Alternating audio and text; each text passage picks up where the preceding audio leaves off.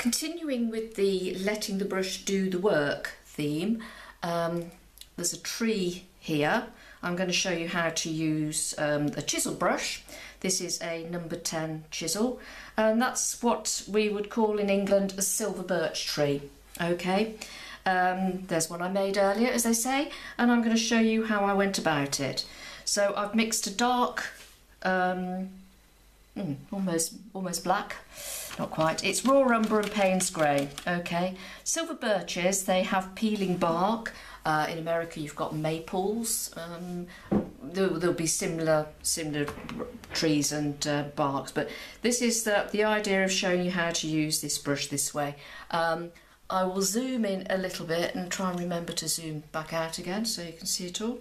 So we're going to start off with just literally, let's assume this is going into the ground here, and we're just coming up, and see how I am literally just using the edge of the brush to make the marks, just the tip, the fine chisel bit.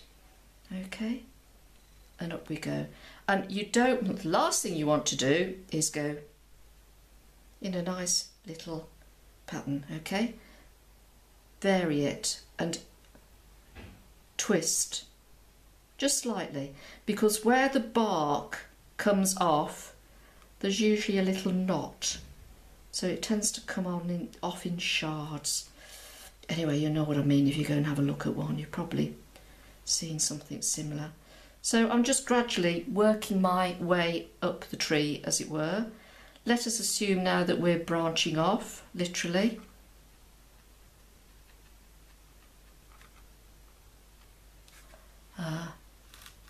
You can't see that, so I pulled it down a bit. Okay. Now, as I say a lot with painting, the brain doesn't need all the, I'm sorry about that bang, the brain doesn't need all the information. It will look at something and go through its filing cabinet and come out with an idea. So you probably don't actually need to paint that side of the tree trunk, because if you've got a background going on, then that's gonna help you create the idea of a tree. But this is just to show you how to do this bark. Okay, so see how I'm doing this sort of business.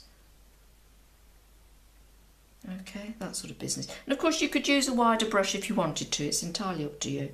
So there we've got a bit of a split going on there, and then I think we'll have a little bit of a branch coming down here. Okay, to that. Okay, and I'm just going to put the odd bit of marks down there. So at times I'm literally just doing that. Flatten the brush out, look, get an even finer line. So it really is a question of letting the brush do the work for you. So we can have a few little sort of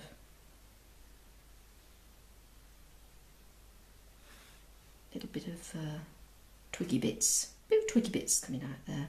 Why not? So we'll continue up there. That's where it's getting a bit, oops, wrong way. Continuing, and then maybe a little bit of a split there as well. So there you go. There is an idea for doing a tree trunk. And you want to, you can just add a little bit more information there.